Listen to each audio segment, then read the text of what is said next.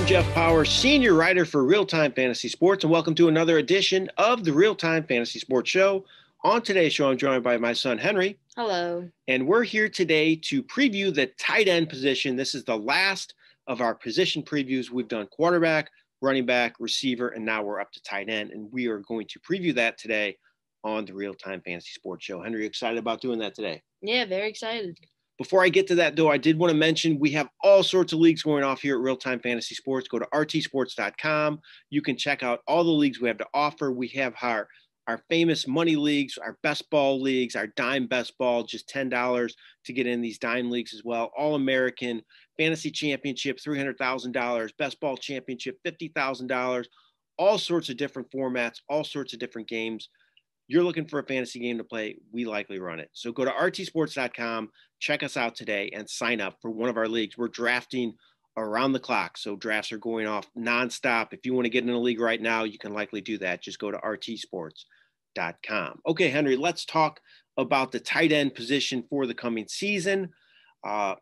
First of all, before I get to specific players, we're going to give you some targets, guys we're avoiding, some late round picks as well, and also some rookies. But just the position in general, how are you approaching that come draft day? You have any certain strategy with the tight end spot?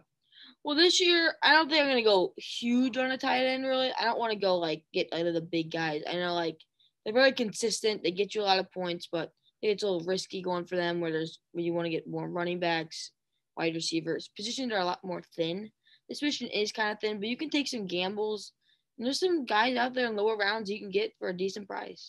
I'm kind of the same way. I just recently did a draft where I took Darren Waller, the first time I've taken one of the so-called elite tight ends.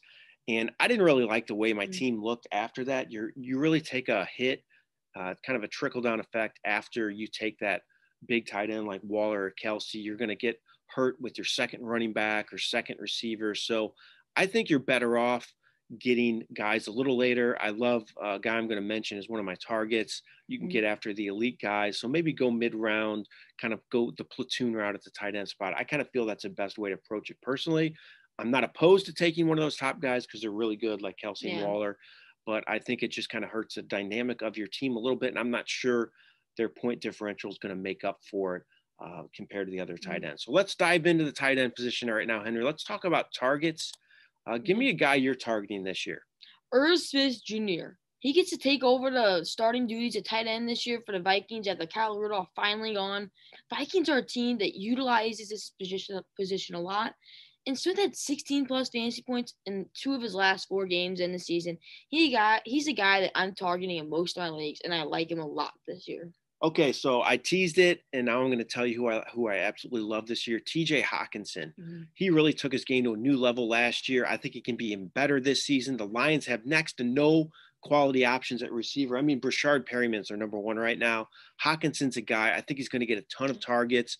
They could be playing from behind a lot. I think Jared Goff will look at him often in this offense. And if I don't get one of those elite guys, if I want to get somebody good at the tight end, I think who's capable of finishing near the top, I think Hawkinson's a guy because you can get him in like the 6th or so round of drafts. So that's one of my definite targets for the coming season. How about another target for you, Henry? I have Dallas Goedert. He missed 5 games because of injury last year and still managed to finish 20th overall in tight end scoring. He had 4 games with double-digit fantasy points, and he also had 3 games with 75 or more yards. Goddard had at least 4 receptions in 8 of his 11 games he played last year. And I just like him a lot this year. I think he could be a great option at the tight end position. Okay, another target of mine, again, kind of the theme here. If you want to wait, I think this is a guy that's going to produce well. Noah Fant. He managed to finish 8th overall in fantasy tight end scoring last year, Henry, and he did that with terrible quarterback play. I know Teddy Bridgewater isn't, Aaron Rodgers or Tom Brady, but still, I think he's an upgrade over what they used last year if he's the starter, and I think that's good for him. I think he could even lead this Broncos offense in targets. He's a talented playmaker. I think he can improve on last year. I think he's capable of being top 5 overall. So now, Henry, we talked about the guys we're targeting. Let's go on the flip side. Guys we're avoiding. Who are you avoiding this year? I have Evan Ingram. Kyle Rudolph is around this year, which could take some playing time away. And he had 11 drops last year, which is a terribly high number. And the Giants have added more weapons with Kenny Galladay. And there's a lot of other people there, and I just don't like Evan Ingram. I don't want any part of him this year. Yeah, a little bit worried about Ingram too because all the drops, and he got a ton of looks last year, and he Mm-hmm. still didn't produce that well. Now they have more options, so that's a good Mm-hmm. call. I'm kind of worried about him as well. I'll give you a guy signed a big contract in the offseason I don't like, Hunter Henry. Mm-hmm. So I thought he looked a lot better before Jonnu Smith was signed, but Jonnu Smith's there. They're going Mm-hmm. to split work at the position. I know they could be on the field at the same time, but I still think that takes away targets from Henry. I just not sure he's going to reach his potential. I think he's going to finish with similar numbers to what he's had the last few seasons with the Los Angeles Chargers. And those numbers haven't been that great. He's been a reliable starting tight end, but nothing off the charts. I think he'll just be, a consistent option with a fairly low ceiling on a week-to-week basis. So I'm not too big on Hunter Henry this year. How about another guy you're avoiding, Henry? Robert Tonyan. I think he's a little more touchdown dependent. He had 11 touchdowns last year. They also have Aaron Rodgers, who's a huge question mark for the Packers. And he started 59 times last year, which is a very low number, mostly probably in the red zone. I just don't know if I want him this year, especially with that big question mark around Aaron Rodgers. All right, a guy I'm avoiding, Tyler Higbee. Many had high hopes for Higbee last season after his huge finish the previous year. I think he's kind of living off that finish from 2 years ago, but he's been inconsistent when in a starting role. His season high in yards last year was just 67. He had more than 50 yards just 4 times. I know Gerald Everett was there, but it's not like he was taking a ton of work from him. Both those guys were on the field a decent amount of time. Everett's gone now. I still don't think that leads to big numbers for Higbee, and he's going too rich. He's too rich for my blood right now with the way he's getting drafted in leagues, and I'm just going to let somebody else use him. Okay, Henry, how about a late round gamble? We talked about the position being one maybe that you can look at later in drafts. How about a guy you can get? I'll go first because I got a couple of them and you have one. So a late round gamble, somebody you can take late, maybe might outproduce his ADP. So I just actually talked about this guy, but he's gone now. He's no longer with the Los Angeles Rams. But Gerald Everett, he's kind of guy I've been looking at late in drafts. He had his best season to date last year, caught 41 passes for 417 yards. He was actually 24th overall in fantasy tight end scoring, despite splitting work with Higbee. I think he'll be the main guy in Seattle from day one this year. I think he can produce consistent numbers and a very good offense. So that's a guy I think worth the gamble late in drafts. How about you, Henry? I had Anthony Vercher. Vercher got most of the work in his career. Got most work of his career in his backup role last season, finishing with 39 receptions and 387 yards and 1 touchdown. And he's 26th overall as a backup tight end. And now Jonnu Smith is gone. There's a little competition for tight end for the Titans. I just like Berkshire a lot this year, and I'm going to take a gamble on him. Okay, one more late round gamble for me is Adam Troutman. So Troutman showed flashes of good things his rookie year, had 15 catches on just 16 targets, and he averaged 11.4 yards per reception. He didn't get a whole lot of chances with Jared Cook around. Cook's gone now. I think Troutman's the top pass-catching tight end on this roster. I think he has a chance to play a much bigger role.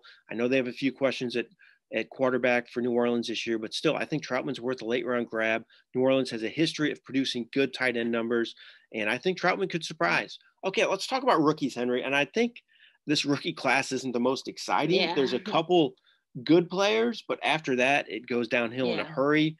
So I think when it comes to drafting people for fantasy, there's really only a couple guys that I would draft, and I'll let you take everybody's favorite rookie tight end this year as a guy you can talk about.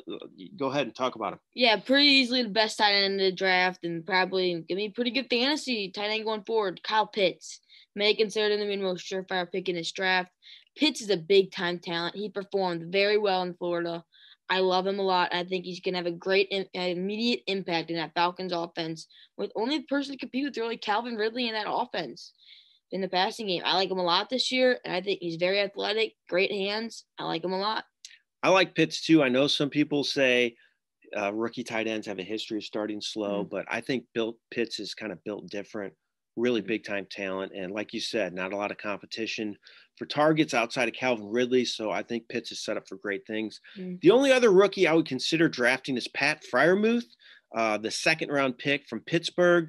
They hope to have finally found a starting tight end after the last few years. Eric Ebron's still there. He's going to compete with him, but Ebron's not getting any younger. I think Freiermuth is the guy going forward. He has good size, hands for the position. Not a huge big play threat, but does well in the red zone, also does well in moving the chains, picking up tight ends. And we know Ben Roethlisberger likes to look at the tight ends. So I think Freiermuth could be worth a late round grab and one of the other rookie impact tight ends for this coming season. Okay, Henry, we just previewed that tight end position. We have all the previews up in the draft guide on this YouTube channel as well. Don't forget to like and subscribe to these videos, and we're going to keep pumping them out as we get ready for the start of the season. Henry, thanks so much for joining me today. Really appreciate it. You're welcome. All right, this has been Jeff Paur for RealTime Fantasy Sports. And Henry Paur. Have a great day, everyone.